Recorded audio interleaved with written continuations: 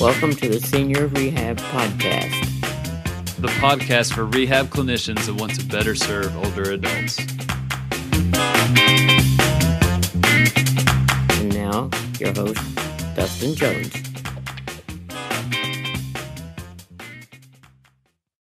Hello, friends. Welcome to the Senior Rehab Podcast. Thank you for the download, and I'm very excited for you to meet my good friend, Tim DiFrancesco. He's a physical therapist, athletic trainer, and head strength coach for the Los Angeles Lakers. He is probably the absolute last person you'd expect to come onto a geriatric rehab podcast. But I wanted to bring him on because he has a very good perspective on what he does as a strength coach. He's actually one of the big reasons why I got into home health PT. Ironically, he gave me some advice during a transition that led me to choose home health, and I kind of indirectly fell in love with it. But what he has learned throughout his career working with some of the best athletes in the world is that those principles that get Kobe Bryant, D'Angelo Russell, and Nick Young, and all these players that he works with, what gets them strong and fast can also get older adults strong and fast as well, scaled appropriately. So we dive into just the lessons learned and applications for us, for you, for me, the geriatric rehab clinician. So this will be a very useful conversation for you. This is part one of two. We broke it up, went for about an hour long. So we're going to have two roughly 30-minute episodes. Before we get into the interview, I did want to mention a workshop that Tim is going to be doing. He didn't mention this in the interview, but he's doing a workshop July 19th at 5 p.m. Pacific Standard Time on landing your dream job. He gets dozens of emails a week about, how do I get your job? How do I get to work with an NBA team, an NFL team, Major League Baseball team, whatever it may be.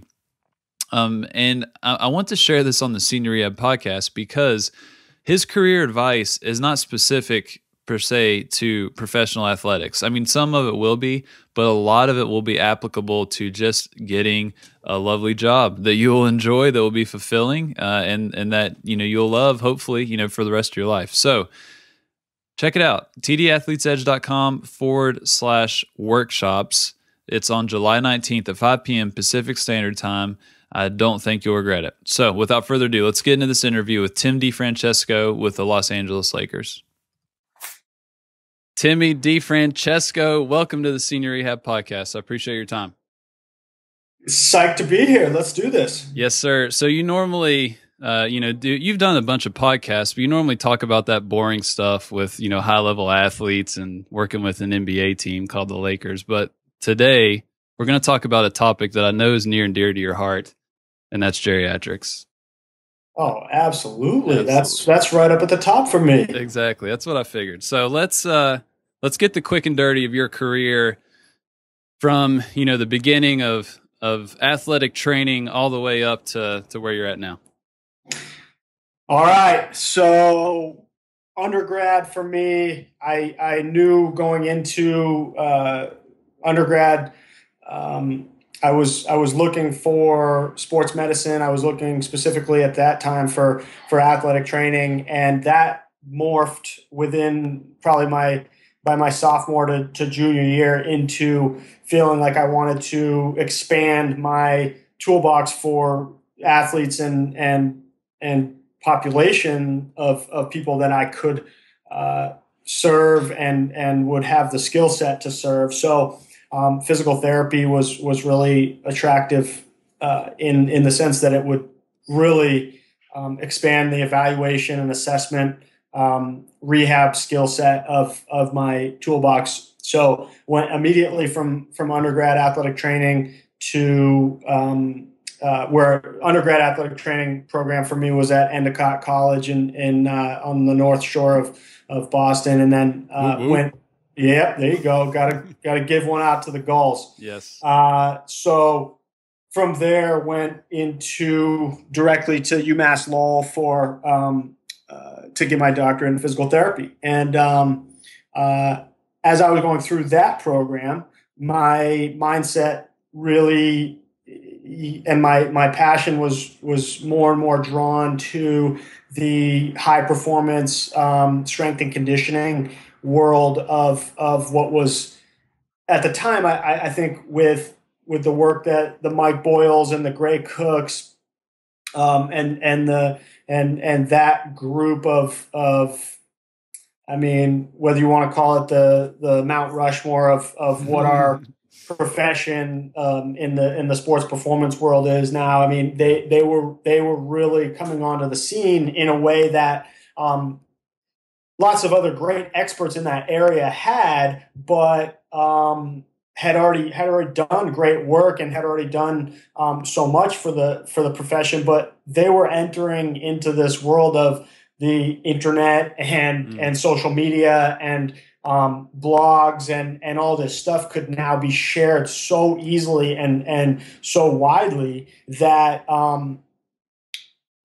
they were really responsible for I think starting what we have now of a really expansive, passionate community of sport performance, strength and conditioning professionals. So I think they really piqued my interest. And then it was, for me, it was like, well, how am I going to take this 3-year doctorate in physical therapy curriculum and then have that help me and serve me better in the sport performance, strength and conditioning world? And that's what I explored, and that's what I had fun with for the next after graduating and during my first 3 to 5 years working professionally as a physical therapist, really trying to sort of blend all of that together to be able to serve the people I was working with to the best of my abilities. So much for being quick and dirty after what was that, a 30-minute explanation of how I went to school for a few years and got a couple of extra letters after my name and love sport performance and strength and conditioning. Yes. Hey, I'll take it. So you mentioned, 3 to 5 years, you're at, what was it? Was it Peak? Peak Performance Physical Therapy, Swampscott, Massachusetts. Shout out to Jimmy Cantor. Hope you're listening. We'll have to make sure Jimmy listens to this. We're going to have to get him on the link. Yeah. So tell me about PT school for you, because you kind of went in with this bent towards sports performance. What was that like when you were taking all these other classes that you probably didn't necessarily perceive that they would help you down the road? But, some of those classes that, most of us go through, that's like, I'm never going to use this stuff, and you just kind of check out. What was PT school like for all those kind of classes you weren't as interested in? Yeah. You know what, though? I think that's typically and even in my lengthy description of what my path was, it may not have been really clear. I think that people assume for me that PT school was just like, let me knock this out so I can get into where I want to go of sport performance and strength and conditioning. But I didn't really recognize that until that didn't sort of shift in that direction until I would say even after PT school, where it wasn't until after PT school even that I sat for the CSCS exam and really began to dig into that. I really looked at at PT school as my avenue into working with populations beyond athletes. And while I was in PT school, I really saw myself as, the future doctor of physical therapy working with not just athletes, but working with in the rehab setting and with all different age groups and pathologies and so on and so forth. So I think for just like any of us, though, I think there were parts of your academic career where you're whether it's a geometry class or whether it's a neuro PT class or orthopedic PT class, that you're like, well, this isn't going to be the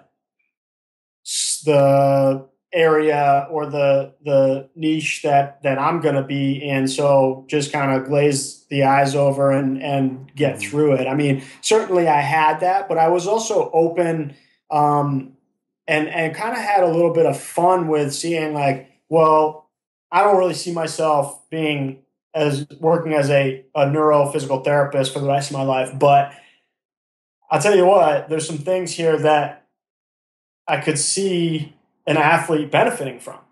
And I didn't really know how to put that all together, but that's, what we now see with athletes working primitive patterns into their workouts and their prehab and their corrective activities all the time now. I didn't know how that would all play out and look, but it was interesting to me to see like, well, what can I get out of this that I would apply to the specific area that I would be in?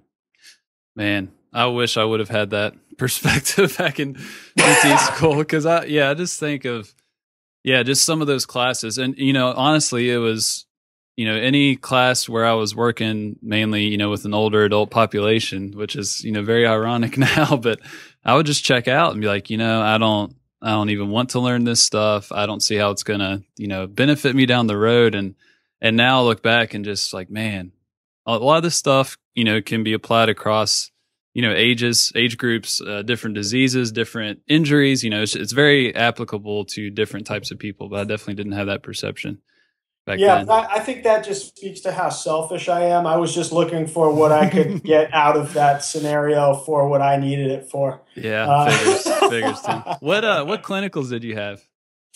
So I worked in, I had several hospital-based clinicals, one of them specifically neuro PT and then one of them orthopedic. And then I also had another one that was in more of sports medicine based PT outpatient clinic. So kind of ran the gamut a little bit, and I think it was really helpful for me to see those different environments and see how. I'll tell you what. I mean, I just the people in those hospital-based settings that I was able to get experience in, specifically the level of appreciation that they have for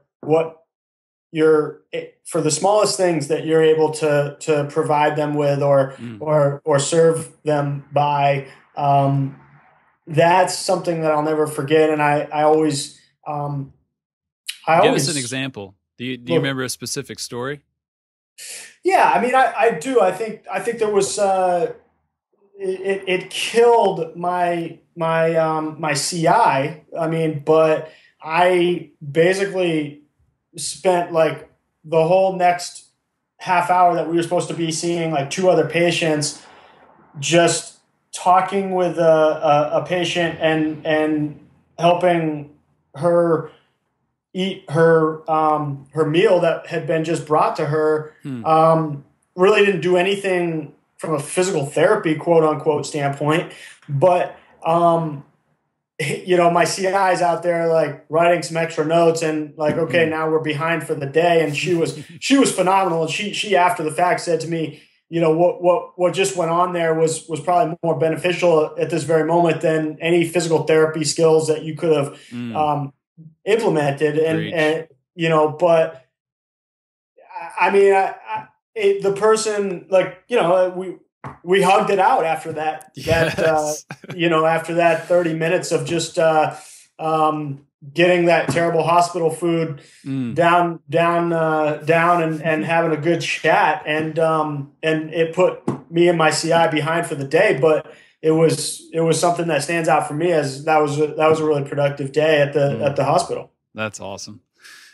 I think of many occurrences as well. I think the biggest thing that I've noticed when you're telling that story is just the simple fact of getting someone outside, especially someone that's in like a skilled nursing facility that, you know, it's, for some people, it can basically function as a prison in terms of not, you know, being able to get out of the room. They're very dependent on other people.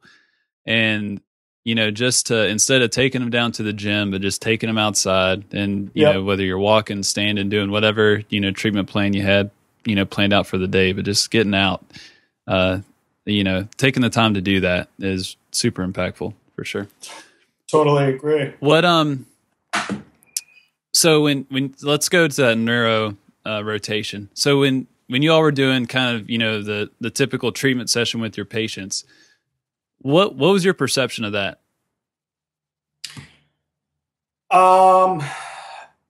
It's, you know, I have to kind of scroll back to that point. It was, but I think I was at the time more intrigued by the process and by the, you know, the small gains that are almost hard to see on a day-to-day basis in that setting.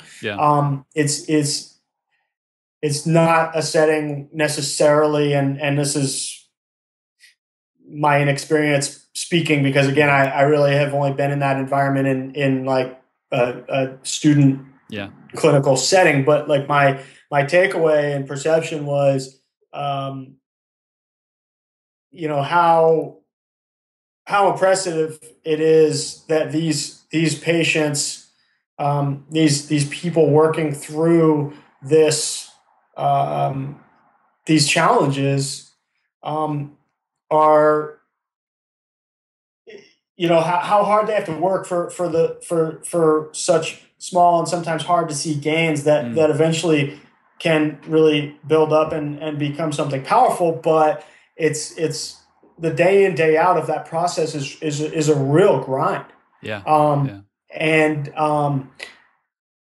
you know, we're not talking about a wrist fracture that for like a few weeks you have to work really hard to flex and extend the wrist. I mean, it's a lot more than that. And so I think that was my takeaway. My perception was just being impressed, you know, with the not only the patient's grind that is required within that environment. I use the term grind really positively. I mean, that the grind is what makes us. I mean, you know, and so, but both the patient's grind that's required in that environment and also the therapists. I mean, it takes a really special person on both sides of that coin to really do special things in that environment. Yeah, I agree. So now, you know, with the experience you have, you know, working, you know, with some of the, you know, the best athletes in the world in some regards, the lessons you've learned working with these individuals, these freaks of nature, if you will, those lessons that you've learned, what do you think would translate back into that type of setting? What lessons would you take with you if you were to go back, you know, into, you know, neuro rehab hospital or even acute care? Right. I mean, I think first it has to start with the idea that that story about how I set my CI and myself behind for the rest of the day just by having a conversation and having a meal with a patient. It's the same deal. Like, so what if the person on the other side is Kobe Bryant, Pau Gasol, or Steve Nash? You know, if you're going to accomplish physical or you know, performance-based enhancement or you know, rehab-based work with that person, you're going to need a relationship and a connection with that person if you want to really get some good stuff done. And so that's probably the first thing that stands out for me is you better be able to relate to this person, no matter what their background is, where they're trying to get to, and what level they're at. It doesn't matter if you can't talk and be in the room comfortably with that person, and they look forward to that interaction.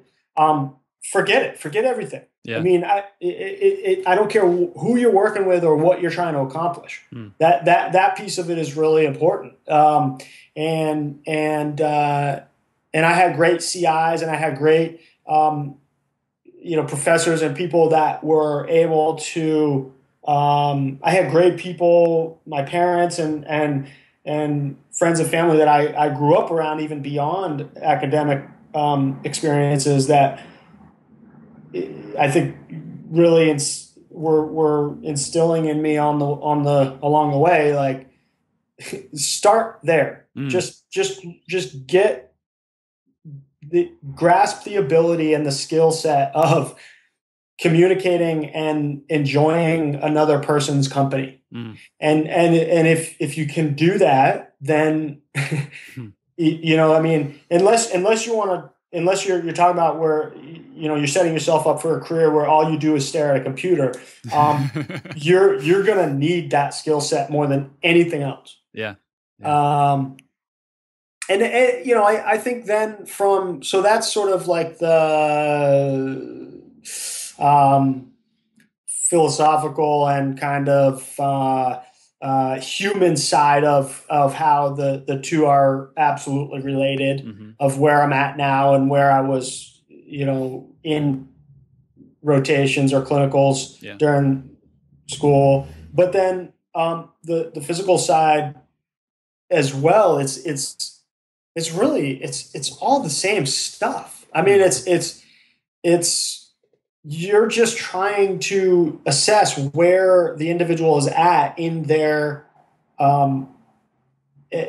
performance spectrum, in their physical ability journey of their life. I mean, their goals are probably different. Their specific levels that they're at are different, but I mean, that it just comes down to the principles that we're talking about are the same. I mean, I need to teach D'Angelo Russell how to be aware of where his pelvis is and how to keep that in a neutral position when he trains with me doing hex bar deadlifts, the same way as I did with somebody who's in a hospital bed with X, Y, or Z pathology and is trying to set the foundation for a strong rehab process. Yeah. Yeah. And I think that kind of loops back to just your perspective in PT school, just seeing how all those classes, even though you may not have been as interested, but they do apply at some point. And it's just our skill level to, scale those principles appropriately to that individual we have in front of us. Did you see the power of that, of connecting and building that relationship prior to the Lakers? Was that as big of an emphasis to you? Yeah, absolutely. I mean, I